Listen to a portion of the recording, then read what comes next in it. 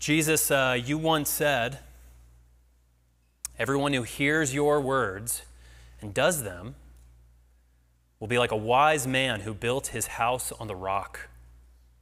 And the rain fell and the floods came and the winds blew and beat on that house, but it did not fall because it had been founded on the rock. But everyone who hears your words and does not do them will be like a foolish man who's built their house on the sand. When the rain fell and the floods came and the winds blew and beat against that house, it fell, and great was the fall of it. Jesus, we want to build our life on your word. We know that no scripture comes from human interpretation, but it's like a rock. Men spoke from you as they were carried along by your Holy Spirit. Your word, the scriptures, are a rock we want to stand on. And as we explore this passage this morning in the book of Acts, Jesus, help us to hear it. Help us to hear your word clearly. Enlighten our hearts, open up our minds, open up our eyes in wonder. Enable us by your grace to submit to it, to stand strong with boldness, to know that on this rock we are on solid ground. In your name we pray, King Jesus. And all God's people said. A couple months ago, it was about a year ago, I shared the story of Ross Vogt with you all. Ross wrote an opinion piece for his alma mater. His alma mater is a well-known Christian college. And in this opinion piece, it wasn't long, it was about 500 words or so, he made the simple claim that Jesus, through his cross and through his resurrection, is the only way to eternal life. It's a very simple piece. And then the piece was published, and it made a great impression. It made a great impression, especially on those who had graduated from his alma mater. And their concern was that their alma mater was softening on their view of Jesus, that Jesus is the only way of salvation. But even though it made a great impression on that camp, it didn't make it a great impression on everyone. For others, it actually aroused opposition. Because Vogt, in 2020, he was appointed as the director of the Office of Management and Budget. This is a presidentially appointed position, and it has to be approved and confirmed by the Senate.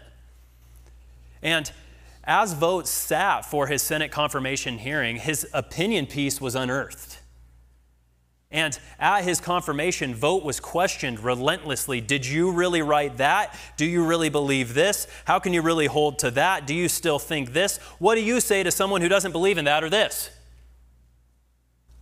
And the piece aroused such opposition that one senator, in his closing remarks, finishing off the hearing, spoke of Vogt saying, quote, "In my view, the statement made by the man before us is indefensible, it is hateful, it is religiously intolerant, and it is an insult to billions of people with different faiths throughout the world."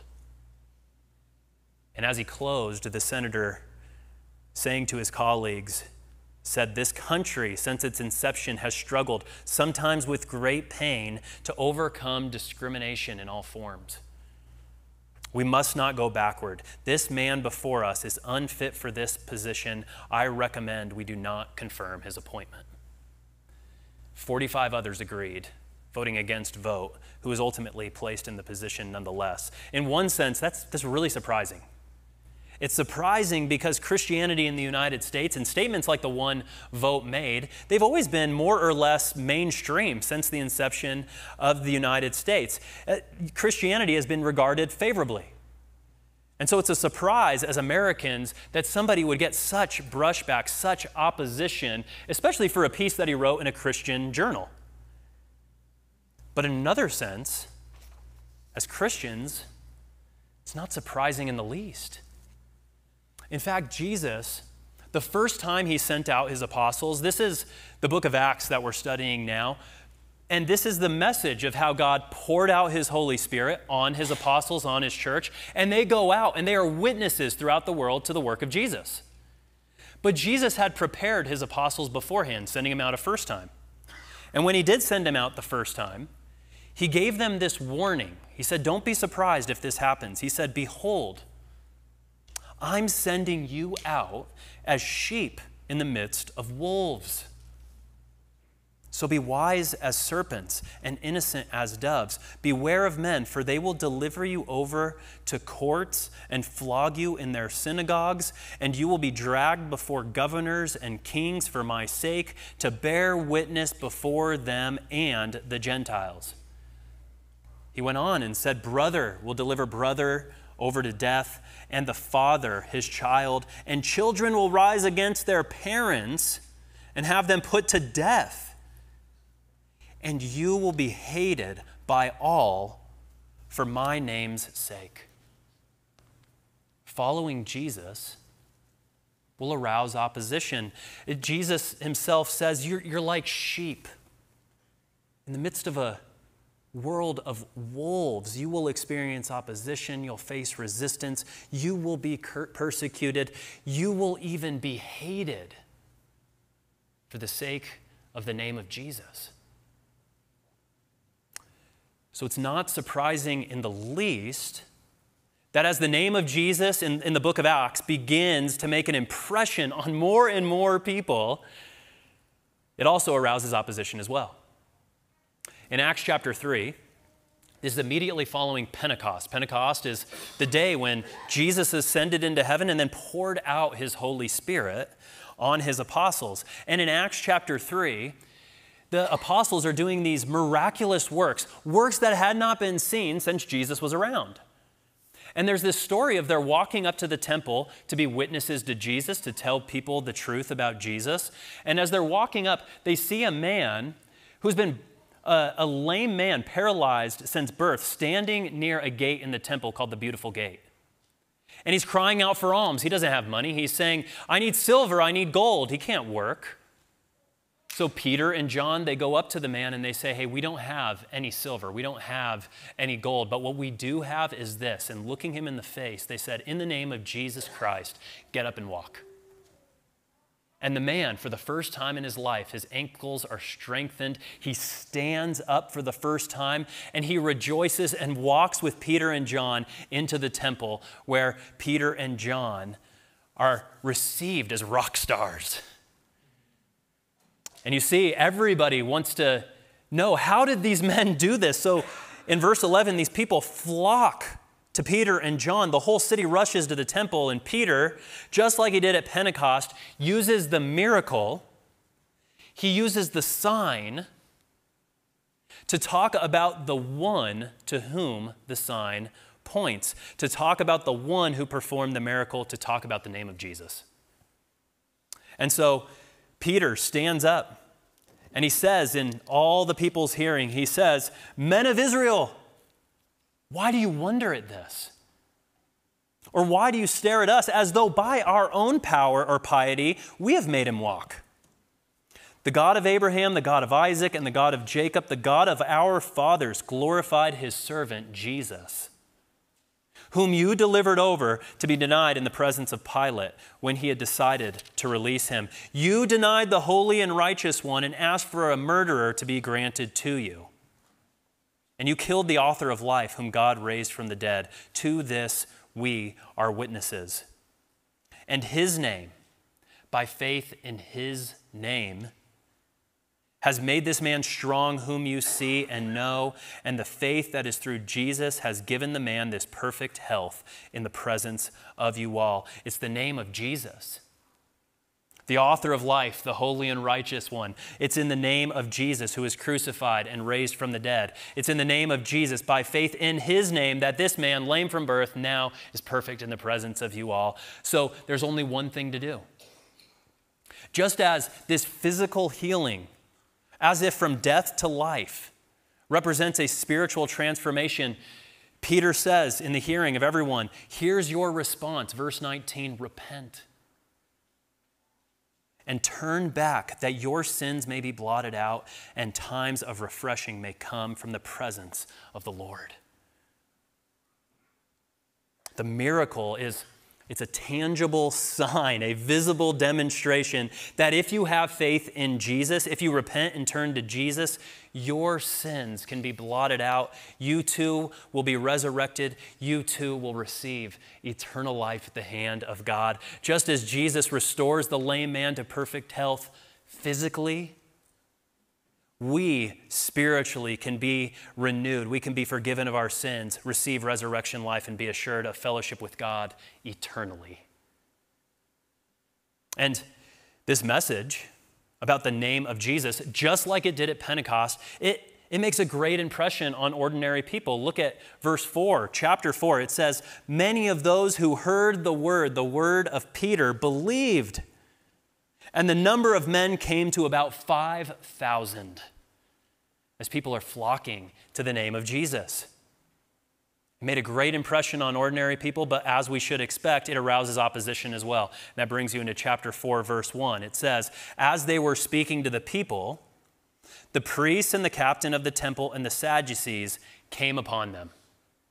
The captain of the temple, this was a man who was a priest, and he was second in rank to the high priest. And he had charge over all the temple dealings. He had to make sure that sacrifices were offered correctly. He wanted to maintain peace on the temple grounds. And then there's another group. They're described as the Sadducees. They do not believe in the resurrection. That's why they're sad, you see? Oh, yeah, you're welcome. These men were sophisticated, they were educated, they were wealthy priests in Jerusalem, and they denied the idea of the resurrection. They actually denied pretty much anything that was supernatural in character. And it says, as they heard Peter and John at his right hand teaching about Jesus, verse 2, it says that they were greatly annoyed. This stuff again? Here we go again. They're greatly annoyed. And you see why they're greatly annoyed. It says it explicitly. It says, because Peter was teaching the people, proclaiming in the name of Jesus, the resurrection from the dead. Do you want to speak about God generally? Fine. You want to speak about Abraham, Isaac, Jacob? Okay, we're all Jews here. That's good. You want to have a dialogue about speculation of eternal life? Great. You want to have a conversation about the notion of resurrection and the theoretical possibility of resurrection? Sure. You want to teach about the concept of forgiveness? No problem. We'll even allow you to gather a group of people and discuss those possibilities. That's totally fine. But if you want to talk specifics, if you want to start talking about the literal resurrection of Jesus that was witnessed by others and verified historically, if you want to teach about a Jesus who truly ascended into heaven and entered into eternal life, if you want to insist that Jesus was actually crucified for actual sins committed by actual people, forgiving them of their actual sins in his name, now you've gone a step too far. You can talk about God generally.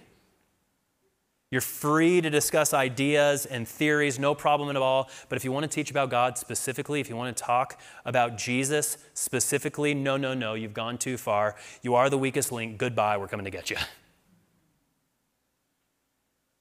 You want to be today a spiritual person? Or if you want to be a person who believes in a greater power, you want to talk about living a moral and virtuous, grounded life, if you want to talk about spiritual journeys and meditation, that is completely fine. You can do that. You'll even be invited onto a midday talk show to share your views. But herein lies the problem. Jesus is not a concept. He is not an idea. He is not a vague spiritual reality that you have to close your mind and listen to your heart to tap into. No, Jesus is the only begotten Son of God. He is the Word of God at the beginning, one with God the Father, the radiance of the glory of God, and the exact imprint of the divine nature, the King and Creator of every person in this room, the King and Creator of the universe, who for our sake and for our salvation took on human flesh to actually be crucified for sins, to actually bear the wrath and punishment of God for human sin, to actually rise again from the dead and actually forgive sins and command faith in his name for eternal life. God in general as a concept, it's never going to arouse opposition. It never has and it never will. But following, proclaiming, standing with Jesus, that will. And that's precisely what happens. Look at verse 3. The priest, the captain of the temple, and the Sadducees arrested them. That's Peter, that's John. Oh, and the healed paralytic, because somehow he's a troublemaker in all this too. They say, hey, you go and sit in the cell with him. And they put them in custody, where they would stand trial before the Jewish council the next day. Peter and John, you have to realize, these were two of the first disciples called by Jesus. He actually called them to follow him specifically. And they traveled with Jesus for years. So I have to think that as these men are sitting in this jail cell, a cell meant to deter crime, it's a cell meant to make you question, do you really want to do this?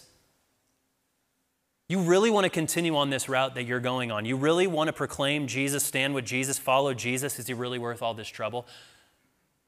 I have to think that as they're sitting in that cell with this paralytic who they've just healed, they had to be thinking back to the first time that Jesus had sent them out. They had to be thinking, hey, do you remember? Jesus said this would happen. Jesus said that this was going to happen. It's no surprise. He said to us, they will deliver you over to courts.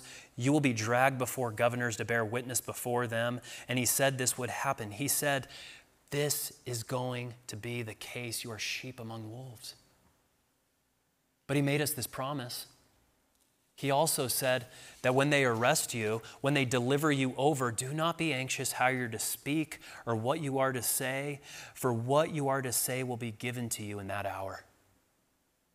For it is not you who speak, but the Spirit of the Father speaking through you. And as the sun rises on the next day, hopefully they slept. They probably didn't. But the court gathers, the Jewish Sanhedrin. These were 71 of the most influential, most powerful leading men in Israel, composed of elders, composed of the high priests, and all other powerful individuals in Jerusalem. And in verse 5 and 6, you see who is made up this council: elders, scribes, Annas the high priest, Caiaphas his son, John and Alexander, who were all of the high priestly family. These were the same men who just months before, just weeks before, in fact, had arrested, questioned, tried, and convicted Jesus. And now they ask the question of the apostles. The questioning begins, verse 7. They ask, by what power or by what name do you do this? How'd you do that? How did you heal this man? In what name did you perform this miracle? In what name are you doing these things? Then Peter, verse 8 says, he was filled with the Holy Spirit, as promised by Jesus. He's filled with the Holy Spirit and said to them, if we are being examined today concerning a good deed done to a crippled man, by what means this man has been healed, then let it be known to all of you and to all people of Israel that by the name of Jesus Christ of Nazareth, whom you crucified, whom God raised from the dead, by him this man is standing before you well. This miracle is nothing new. It's nothing new. On his way to Jerusalem to be arrested by you, Sanhedrin, Jesus healed a woman who had been disabled for 18 years. On his way to Jerusalem to be questioned and tried by you, he cleansed 10 lepers, 10 men who were ceremonially unclean, making them clean, removing their leprosy permanently, just outside of the Jerusalem gates, 1 week before he would be convicted by you, Sanhedrin. He healed a man who was blind, unable to see, giving him sight for the very first time in his life. This is nothing new. This Jesus, you crucified him. You, the religious leaders of Israel, entrusted with the spiritual welfare of the people of God, put the Savior from God to death. But he didn't stay dead. He didn't stay dead. He was crucified, dead, and buried for 3 days. But on the third day, he performed the greatest miracle of them all, the final miracle. It was nothing new. He was resurrected from the dead. It's by the power and the name of that Jesus, not us. We're just men. We're just followers of Jesus. By the way, that's very different from people who say that they can heal today. The attraction is on them, their ministry, their insights, their wisdom, their healing power. Not here. No, this isn't the power in the name of Jesus. It's in that name that this man is standing today before you in perfect health in the presence of all. And don't miss this. Notice the specificity with which they speak.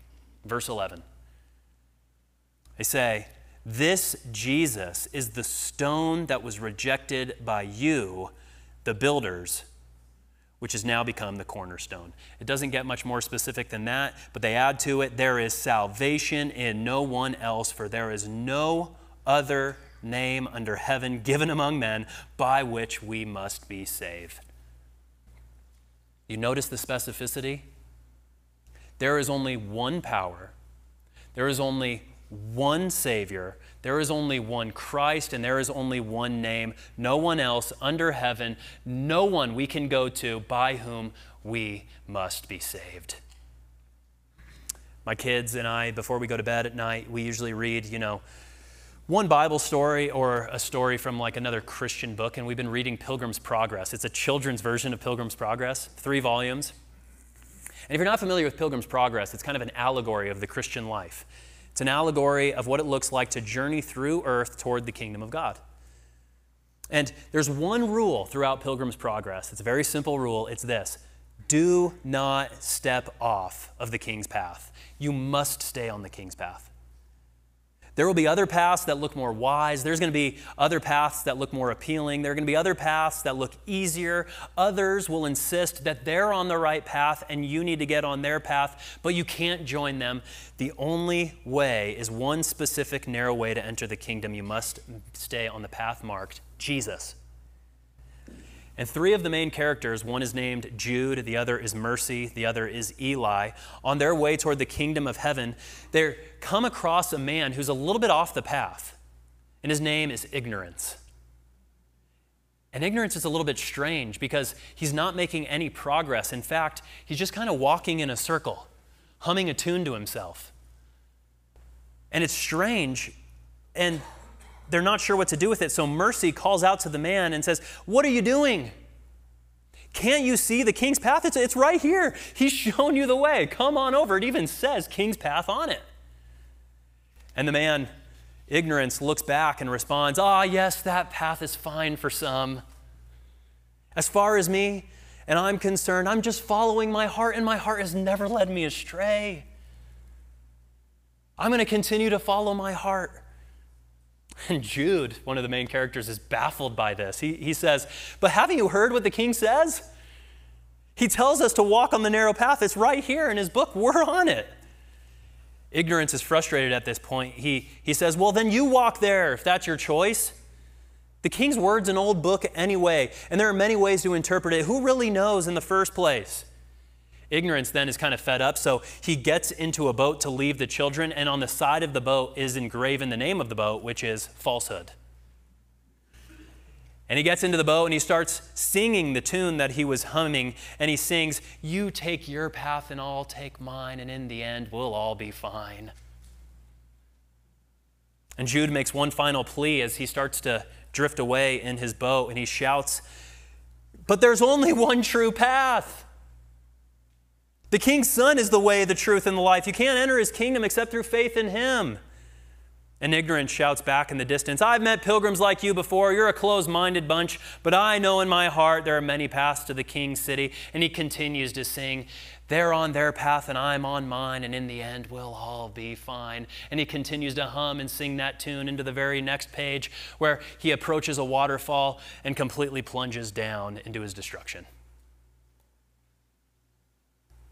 never to be heard of again.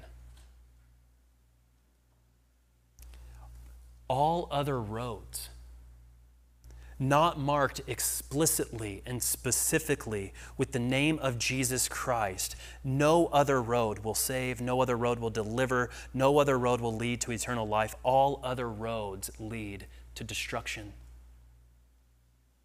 That's why Peter says what he does in verse 11, quoting Isaiah the prophet. He says, "This Jesus is the stone that was rejected by you, the builders, which has become the cornerstone." Isaiah used that phrase. He spoke that way to his contemporaries to tell them the foundation that you're standing on right now, if it's not upheld by this cornerstone, it will be destroyed.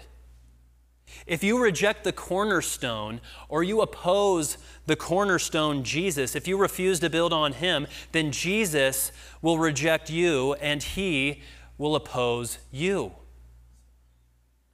All other foundations, paths, philosophies, religions, if they're not explicitly and specifically marked Jesus, then they are paths marked for destruction. It doesn't matter what the sign says, what it's marked. It could be a path that is marked, follow your heart. It could be a path that is marked, be true to yourself. It could be marked, I'm not as bad as that person path. It could be marked, look within path, or the universe path, or the try harder path, or the authenticity path, the self-help path, the other religions path. At the end of the day, on the back of all those paths, marked the way that they are, if you flip it over, all of them are marked with two words, ignorance and falsehood. And following them will lead you further and further and further adrift from Jesus, who is the true, certain, specific, verifiable, actual, and only true path. The Sanhedrin respond to this. You see it in verse 13. It says, "When they saw the boldness of Peter and John and perceived that they were uneducated, common men, they were astonished." Wow. There's something different about these guys. These are uneducated common men. The Greek word for common is idiotes. It's not commending them necessarily. They see this bold witness, their specificity with which they speak, and they come to realize, they have this flashback. Wait, we've heard another common man speak like this before. Talk to us in this way? And they realize, oh, these are the same guys that had been with Jesus. The boldness, the power, the miracles, the teaching, these are his disciples, his apostles. And you may not know this, but Jesus, he actually quoted this same passage from Isaiah to these very men. He quoted it to them specifically and directly to tell them that they were on the wrong path, to teach them the very same point. Luke actually recounts this. These men, one day as Jesus was teaching the people in the temple, this was during the last week of Jesus' life, and he was preaching the gospel, the chief priests and the scribes with the elders, the Sanhedrin, they came up and said to him, "Tell us by what authority you do these things, or who it is that gave you this authority." Does that sound familiar? He answered them, "I also will ask you a question, now tell me." And Jesus began to tell the people this parable. "A man planted a vineyard and let it out to tenants and went into another country for a long while. When the time came, he sent a servant to the tenants so that they would give him some of the fruit of the vineyard. But the tenants beat him and sent him away empty-handed. And he sent another servant. But they also beat and treated him shamefully and sent him away empty-handed. And he sent yet a third. This one also they wounded and cast out. Then the owner of the vineyard said, 'What shall I do? I'll send my beloved son. Perhaps they'll respect him.'" God had sent prophet after prophet after prophet after prophet to the people of Israel, to their leadership, to tell them, repent, turn back to God for the salvation of your souls. The power with which you yield your religious authority at this moment, it is about to be overturned.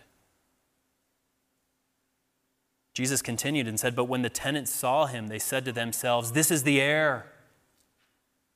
Let us kill him so that the inheritance may be ours.' And they threw him out of the vineyard and killed him.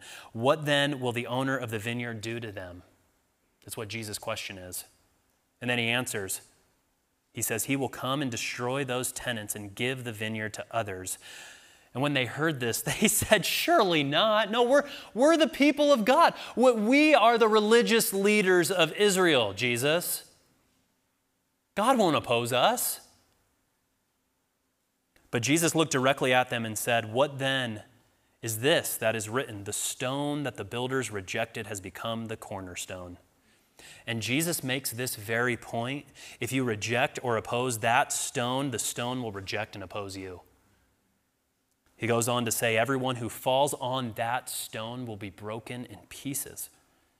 And when it falls on anyone, it will crush him.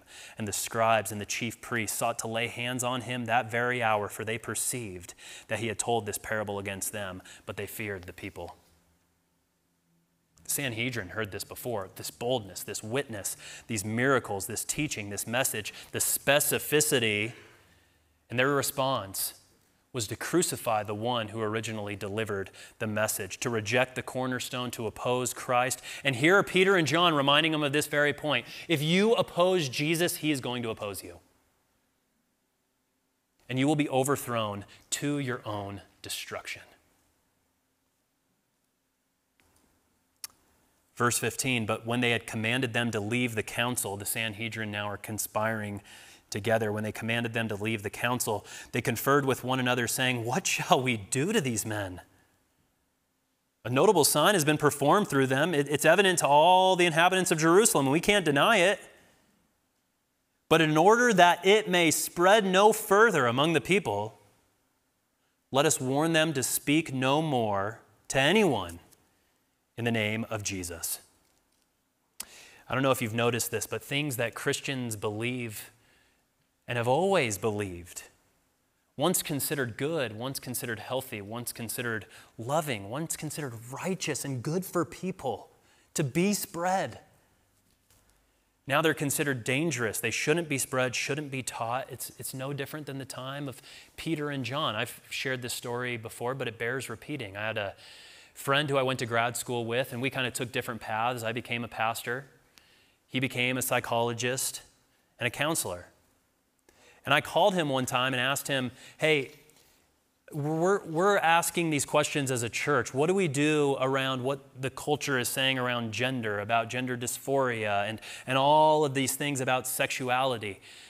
And as a good counselor, he said, well, what do you think? And so I said, well, God created humankind male and female. And that because of sin that's entered the world, that original good creation of God has been corrupted. It's been distorted. So, of course, our minds, our will, our desires, our feelings, even our sense of self is going to be tainted in some way by sin.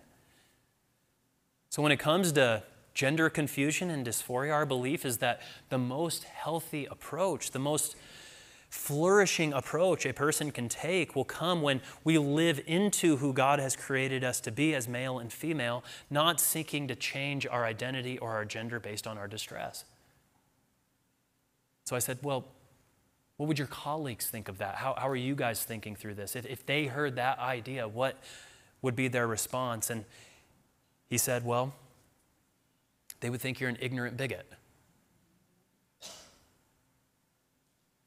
Deer Creek, Jesus says as clearly as he can, following, proclaiming, and standing with him, following the King's book, going on his path, it'll arouse opposition. Sometimes it will even lead to persecution.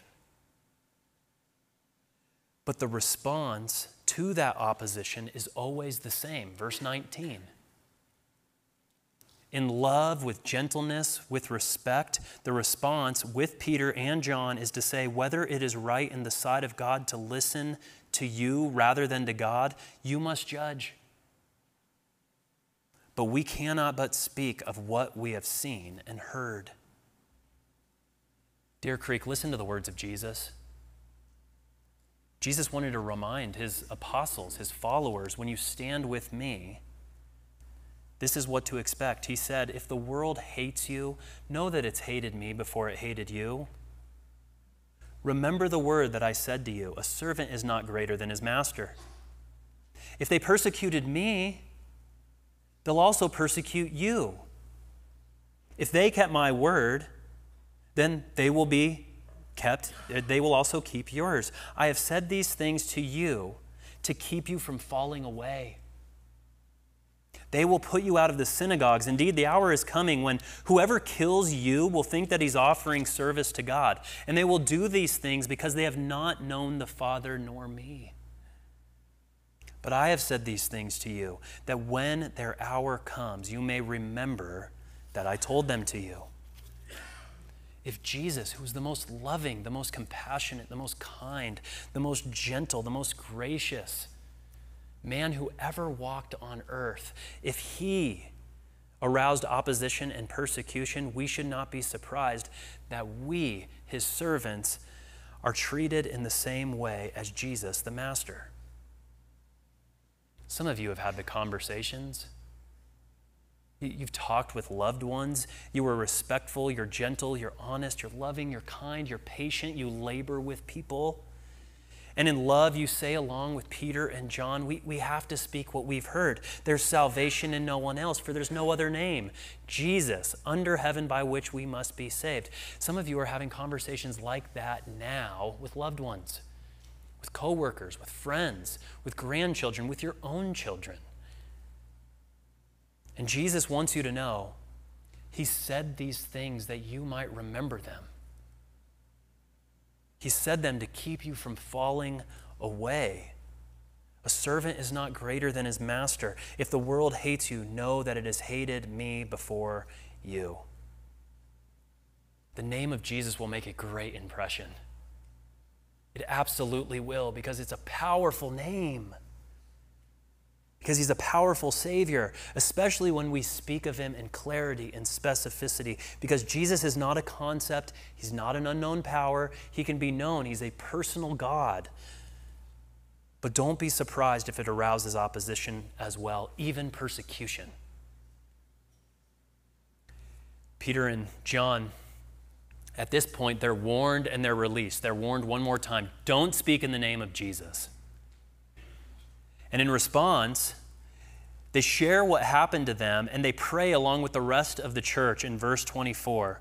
They lift up their voices and say, Sovereign Lord, who made the heaven and the earth and the sea and everything in them. For truly in this city there were gathered together against your holy servant Jesus, whom you anointed, both Herod and Pontius Pilate, along with the Gentiles and the people of Israel, to do whatever your hand and your plan had predestined to take place.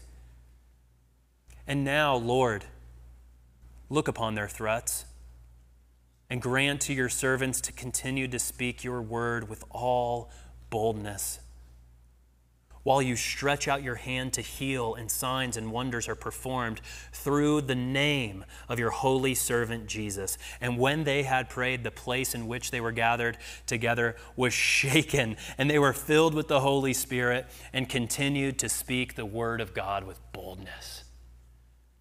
It's remarkable. The church's response to persecution is remarkable. If this were written today, again, I have to think, if this were written in conservative evangelical circles, it might read this. Peter and John went to the church and reported all that the priests and elders had said to them.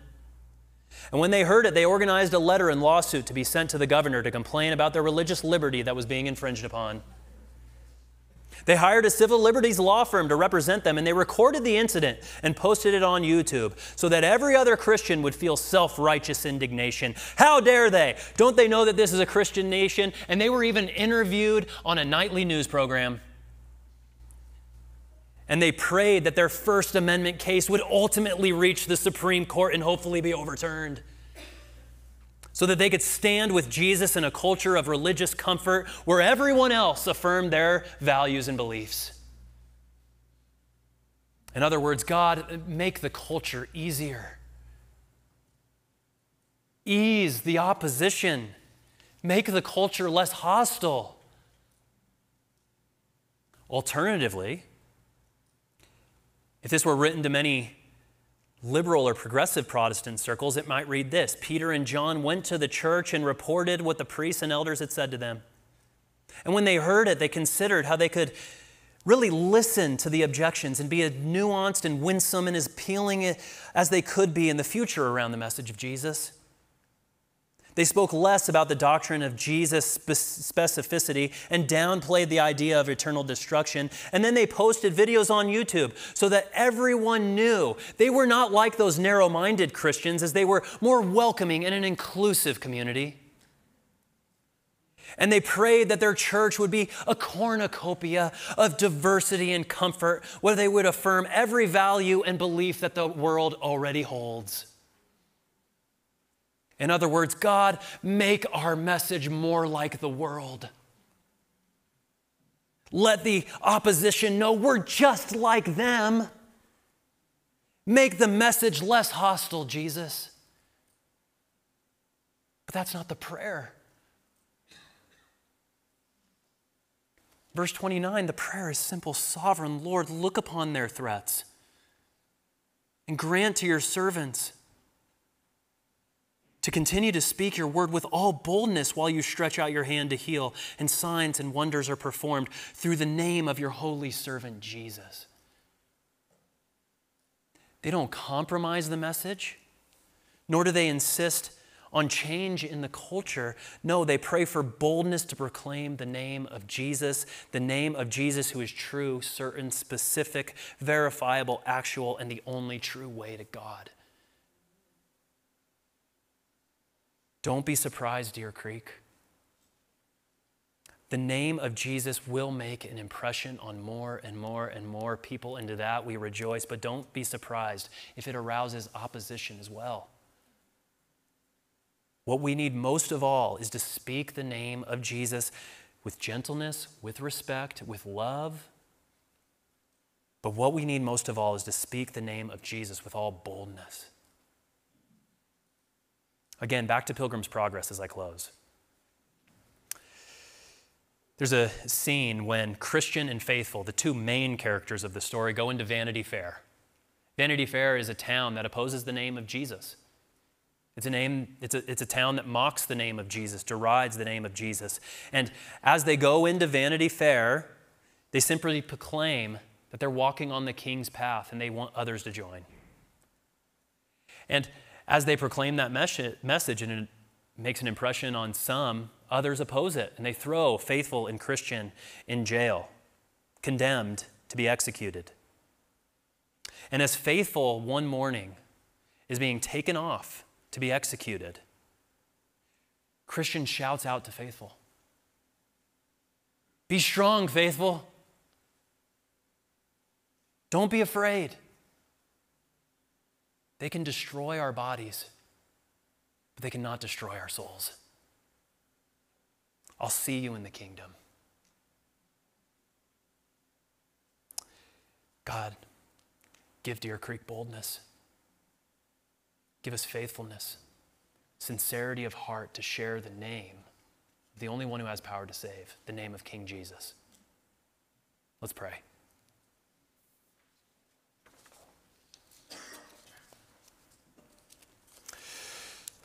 Jesus, you are the King of Kings, you're the Lord of Lords. We thank you for reminding us of this truth, a truth that can often be uncomfortable and often hard to believe, that there is salvation in no one else. For there's no other name under heaven given by which we must be saved.